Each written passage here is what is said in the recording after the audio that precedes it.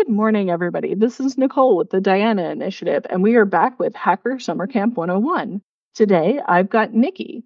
Nikki, can you tell me a little bit about yourself? Yeah, I'm the lead of Octopus Game, a contest that is run at DEF CON. I don't think I've seen that. What is Octopus Game? Octopus Game began about 3 years ago at DEF CON 30. The idea originally came from my husband trying to do like a playful rip-off of Squid Games. And it's the same thing, basically. It's like a battle royale. The first year we just collected a bunch of little kids games and gave them their tasks basically, and they like battled each other in the middle of the con, outside, all different kinds of places. And really it's just to like get people to interact. We're all like kind of introverted when it comes in this kind of sector, and my husband really wanted to kind of bring that out of people. He's very much an introvert, kind of like the oddball of us all. And he wanted it to be, interactive, community centered, and encourage people to step out of their comfort zones and explore the con. That sounds like a really good goal because it is a little bit hard sometimes to get to know strangers, and a contest kind of is a forcing factor for that. Now, you said it happens all around DEF CON and puts people against one another. Is this something where they need to sign up in advance and then they're told like where to meet?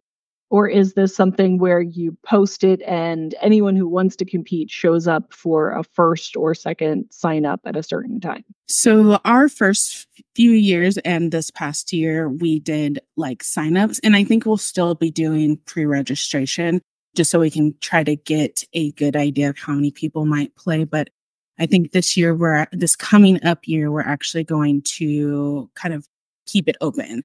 So if you come late, you can still play. You may not be able to get to the end of the game, but it will still be good practice for you for the next year. And that is the fun thing at DEF CON is, learning how something works. So you're like, okay, next year I'm going to be ready and maybe I'll win this thing. For sure. The game has morphed continuously since the first year, and it's probably still going to morph until we find something that really just flows. And obviously that's not always going to work, so it's good to be flexible. And we also never know where we're going to end up. Like LVCC was brand new for a lot of us, and that definitely required some rethinking of stuff. For sure. Now, if I am a kid, like under 18, or I'm completely new to DEF CON, is that okay if I come and participate? Do I need to have any hacking knowledge? Do I need to be 18? No, actually, this is like the best part of this particular contest.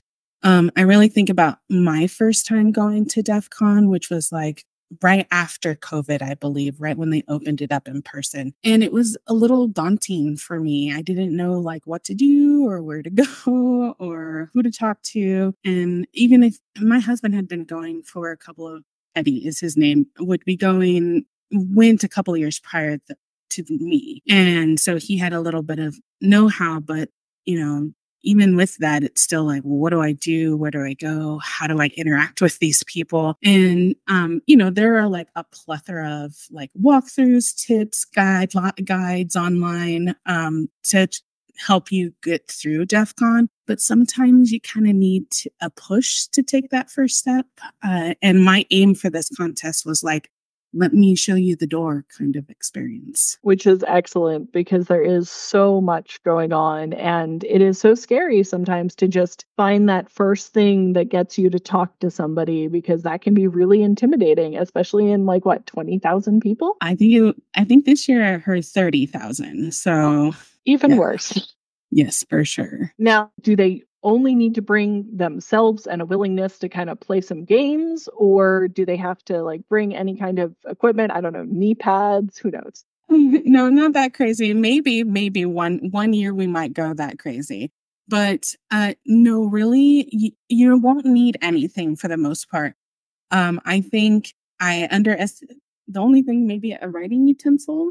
I underestimated that this year, and I should have brought writing utensils. We typically try to provide whatever materials we want for the game to progress and stuff. So as long as those materials last during DEF CON, we will give them out. I just didn't have pencils for people. It is never a bad idea to carry an extra pen and pencil. You might have random customs forms in your life or random other things you need to jot down. So help yourself out, bring a pen and pencil, and then maybe it'll help if you sign up late at Octopus Game so you still have pen and pencil.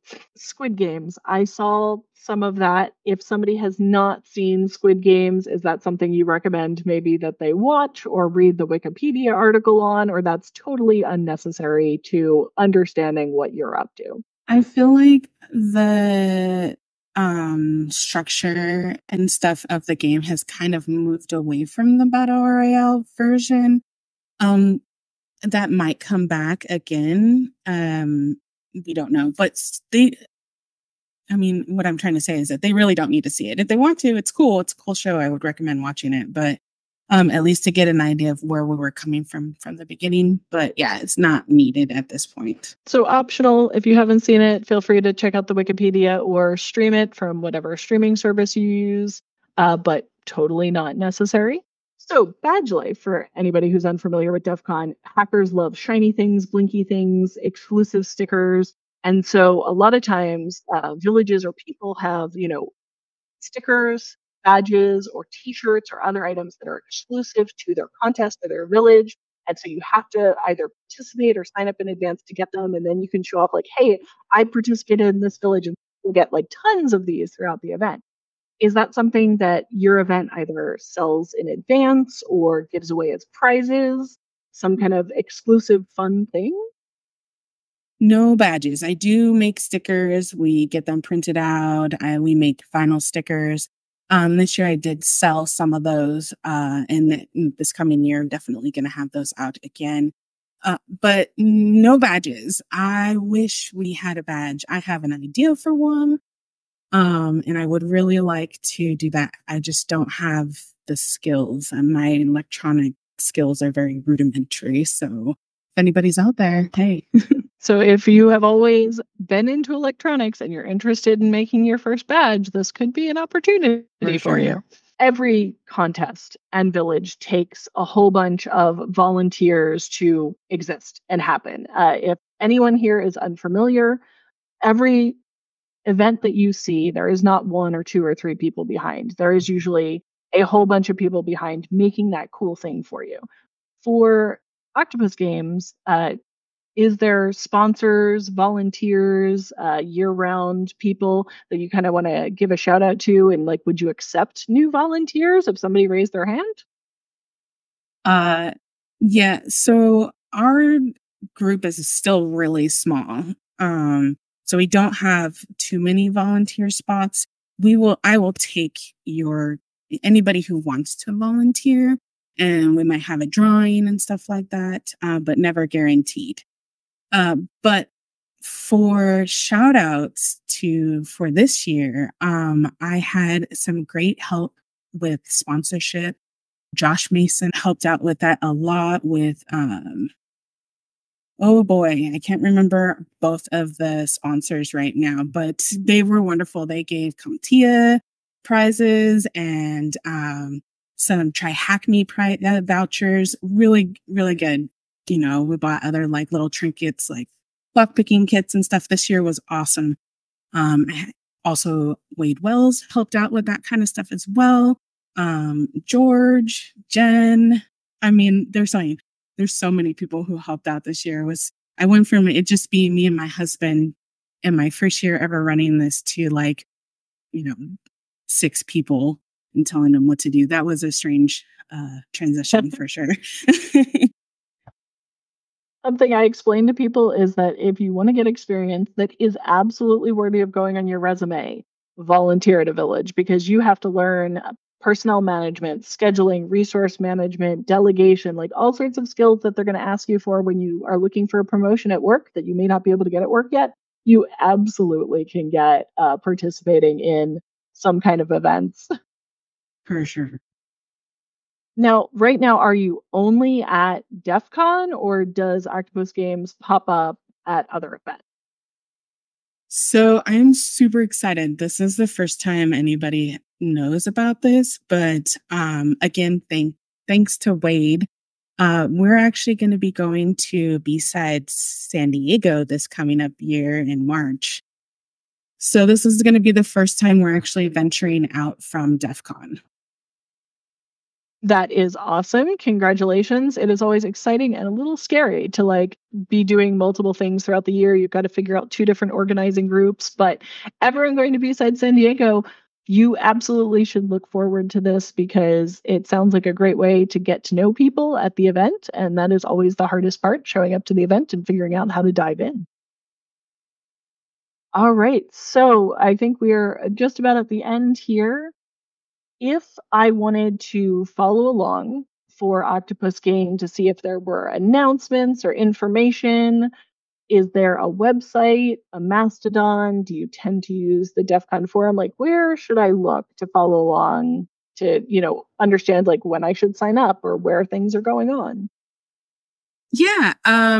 So we definitely Twitter, or I should say X, excuse me, at Octopus Game DC. That's where a lot of the announcements have been going, but we just opened an Instagram and that one's Octo Game. We currently don't have a Discord or anything like that, but if we have enough interest, we might. And then our website to find Octopus Game would be mirrorlabs.info. Awesome. I will put all of that into the show notes for anyone looking for it. And then I guess kind of for last little story time, if you want to tell us anything interesting about Octopus Game, or if you want to say like why you really think that somebody should stop in and give it a try, if this is their first or maybe their 14th DEF CON. Yeah.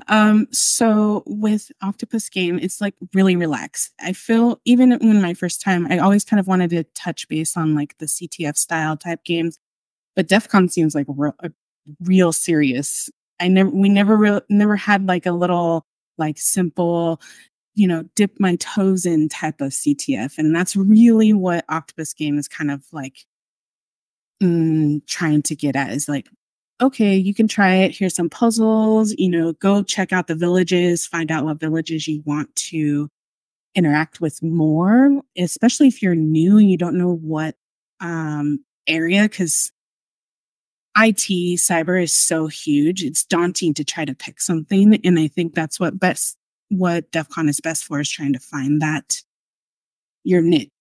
And people are scared to do that, I think, or maybe not scared, just maybe a little timid. And this kind of gets that in motion, go to the village, ask them questions, get to know them. If you like them, you can go back. It really is to just have fun, relax. If you've been doing it for 14 years, just come and have a good time. It's not that serious. I mean, our final game for Octopus Game this year was Simon Says. And the person who won that game actually won a black badge this year. So Octopus Game was a black badge winner, and thanks to George for playing. I'm sorry, Greg, not George. I mean, it's a chill game. And if there's anybody out there who would like to assist or help, create a badge, sponsor, volunteer, think your conference would like a little bit of interactive orientation, don't hesitate to let us know. Well, awesome. Thank you so much. And I hope everybody at least goes and checks you out. Like we said, there is a lot going on at DEF CON. So maybe if you're, not up for participating, at least go swing by and see what's going on, because it sounds like it can be entertaining either participating or watching. For sure. Thanks, everybody. Bye.